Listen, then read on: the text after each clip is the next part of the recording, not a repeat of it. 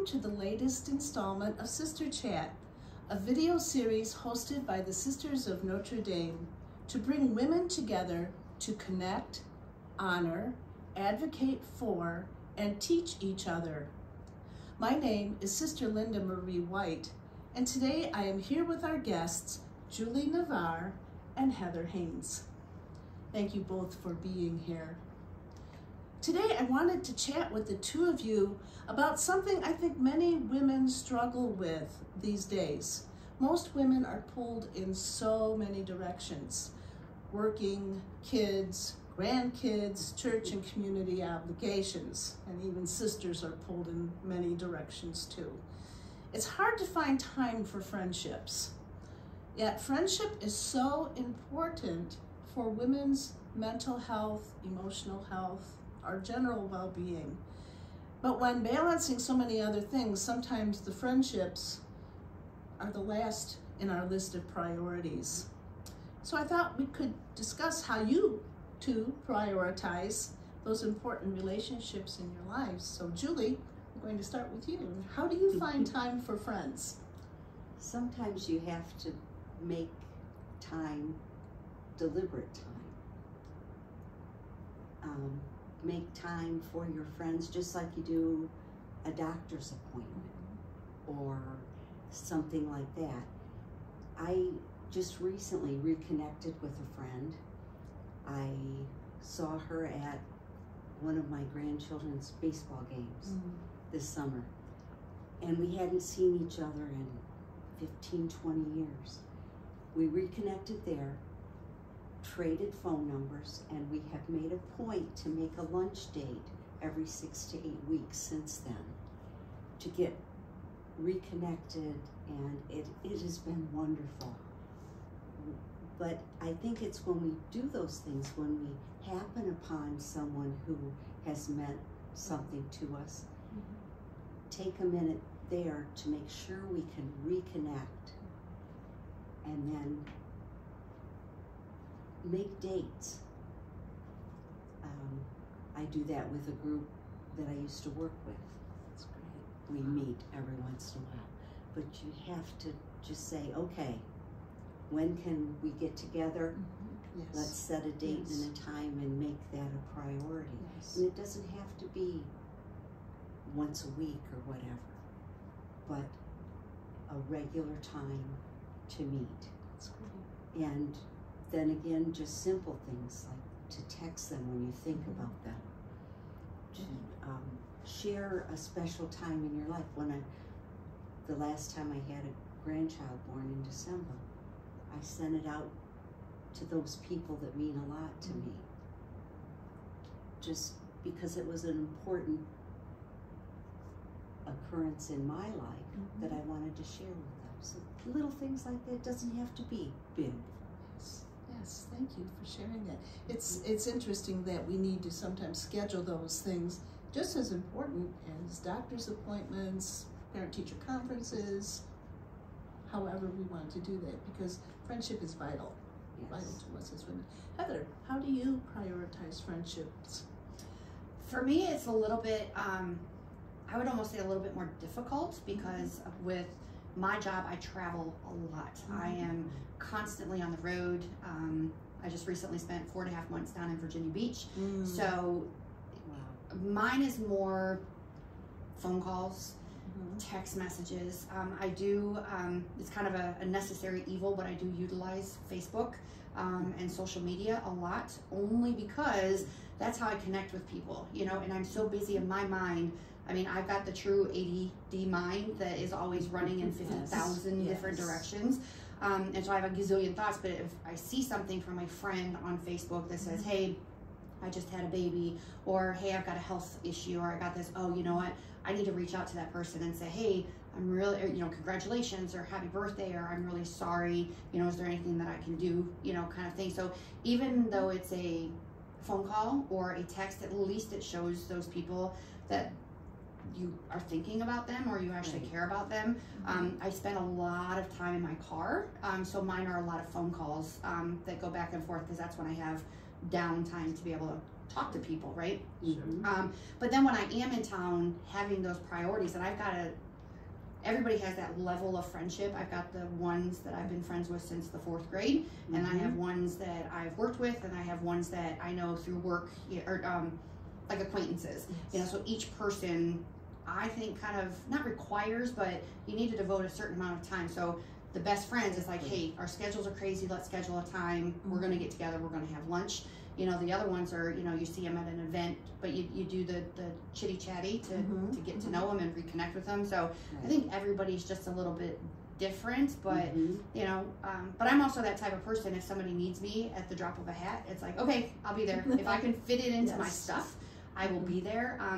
And I kind of do it, I'll admit, kind of on a selfish level as well, you know, because I'm kind of that person. I want to help other people, but I would hope that if something happened for me, that people would be there to help me as well. I don't know if that's the right frame of mind to have, but, you know, everybody needs somebody at one point or another, you know, so it's nice to keep those connections and those relationships going. Yes, absolutely. And technology has been such a big help to us in terms of being able to call, to text, to use some types of social media to stay connected with families and friends. And yeah, I know where you're coming from, Heather. And it's interesting because sometimes, even for me, a friend will come and say, you know, I haven't seen you in a long time. You know, we need to get together and go, let's get some lunch, let's do a coffee. And just to sit and talk for 20, 25 minutes is so good for the soul. It's so good for who we are as women, and it's a wonderful connection. Well, and I think, I mean, kind of going off of my husband's, I mean, I know it's a women's chat, but he has this core group of guy friends that he's been such friends with, and every Wednesday they have book club. So all the guys get together for book club, and they go to a restaurant, or they go for an activity, or they do something just to kind of keep them on that. I wish us as women had more time, you know, to do that, because like you said, between work and, you know, kids and cooking and this and that and all that kind of stuff, I don't think we make the time for that we should. So. Yes. And with so many time-saving conveniences, you would think we would have more time, but we find more things to do with the time that we save. So it can become, that can in itself becomes an issue, doesn't it? Absolutely. Yes. And when I retired, I thought I'd have all kinds of time to reconnect with people. And it's surprising.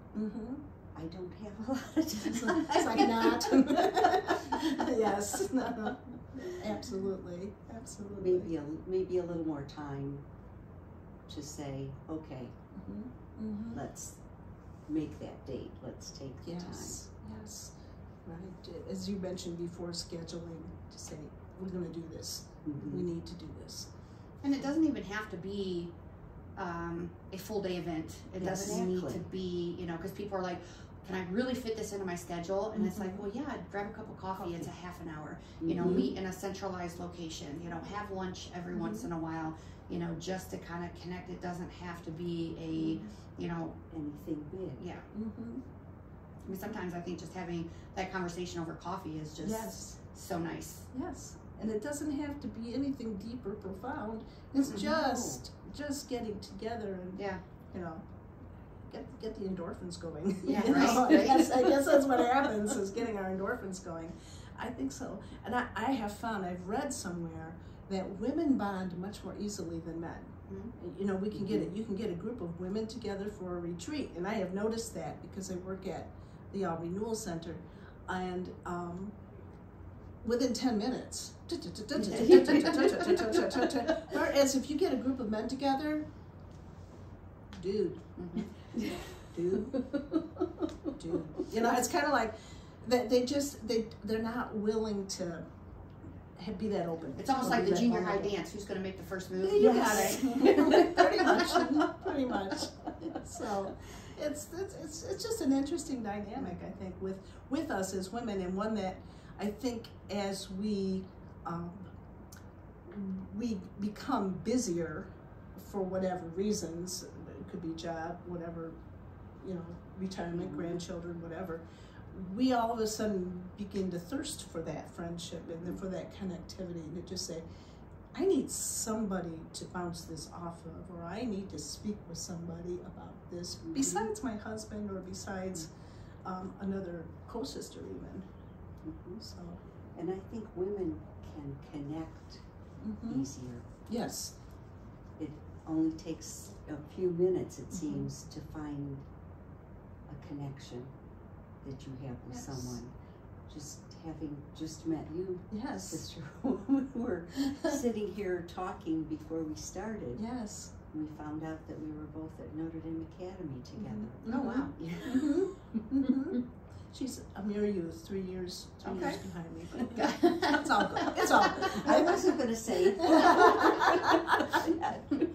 So, but just really, just wonderful. You know, it's just, it is. And it's like, oh, okay. And then you start talking around that, and then other things begin to percolate, I guess, begin to bubble up. I think it naturally happens that way, though, because then when you find kind of a common ground, then other things kind of stem off of that. So. And I like the in-person meetings too, because like I said, I spend so much time in my car. My schedule's kind of an unconventional, and I'm on the road a lot by myself. You know, so me, it's the human connection part. Because yes, I can do it over the phone. I can see Facebook, but to actually sit down and not have work in front of me and not. I mean, I tend to. I'm a workaholic. I tend to do more of that than I should. And so to have somebody kind of, it forces me to get more. Back into reality, I guess, you know, and to have that human connection. So even, like I said, even if it is that, you know, cup of coffee or something like that, for me, it's the, you know, hey, I can see you, touch you, feel you, kind of thing. You're a real person. Right? For real. Right. And you can focus on that person versus all those other things we have to worry about. Yes. Very nice. Well, I'd like to thank you both. It's been nice chatting with both of you today, before the video and during the video.